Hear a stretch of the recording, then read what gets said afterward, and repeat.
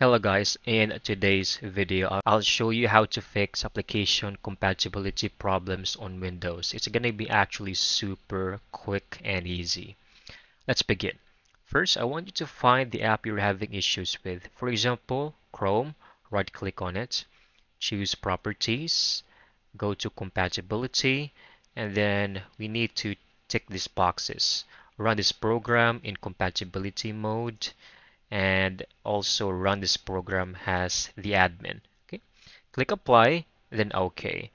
And once done, I want you to close that. We need to go to step number 2. Same, right click on the specific application, go to properties, and then go to compatibility. Run the troubleshooter this time. It might take a few seconds. Go ahead, troubleshoot the program.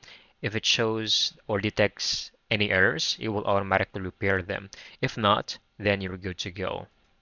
And the final step is we need to make sure that our Windows is actually up to date.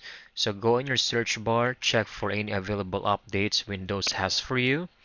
If there's a whole list in here, make sure to click on those and update your Windows regularly. And that's it. You have now successfully made sure that we have now fixed those compatibility issues on your Windows. I hope you found this video very helpful.